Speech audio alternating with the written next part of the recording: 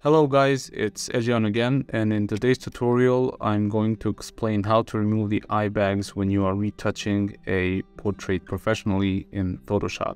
I've been seeing a lot of techniques that tend to use a lot of blur or Gaussian blur, which is a smart filter, but it doesn't really blend in with the retouching process that you're doing. So long story short, what you have to do is just go to the layer panel and then just duplicate the background layer, because you don't want to be working on the original background, so you have to create a copy. And then they just name it this one like working layer. And as you can see, now we have two.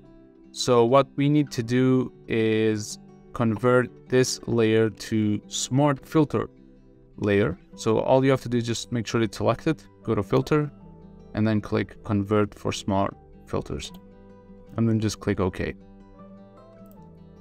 Then you have to go to filter, go to other, click high pass, and choose a value where you are able to see the eye bags.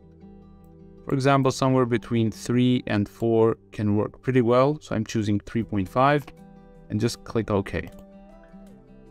So the next step is to change the blending mode of the working layer from normal to overlay, and then just click enter.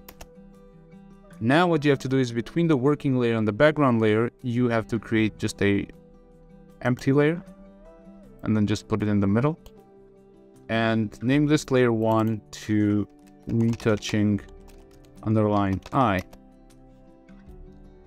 The next step is that we need to clip mask this working layer to the retouching layer. So all you have to do is just hold Alt or Option if you're on a Mac, and then just click the line in between the working layer and the retouching layer. So like this. As you can see, a bit of sharpness is removed. So going back to the original sharpness that we had because of the overlay effect.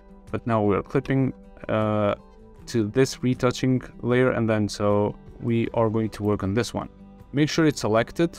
Click the eyedropper tool by holding or pressing I on the keyboard, and make sure that before you start, the sample size of the eyedropper tool is 5 by 5 average, and then the sample is current and below. So this is one of the techniques that I use for myself when I try to remove the eye bags, and 90% it works really well.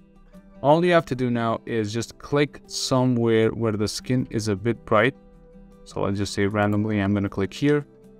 And now what you have to do is just click B, which stands for brush. Make sure that the flow of the brush, now this is very important, is at 5% or lower. And fix the brush size by right click, and then just make sure the hardness is completely 0 and the size of the brush is up to your desire.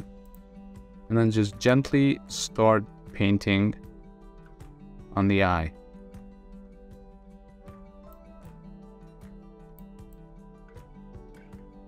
As you can see, it's working pretty well.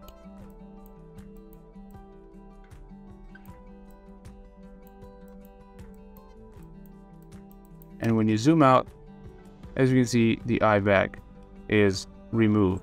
Now, if you want to see a before and after, I'm going to group these for you, and then just going to before, after, before, after. And when you zoom in, you can see that we still have the skin texture available. So if these techniques help you, please use them. It really boosts your retouching process, and as you can see, it's very fast. So again, thanks for watching, and see you on the next tutorial.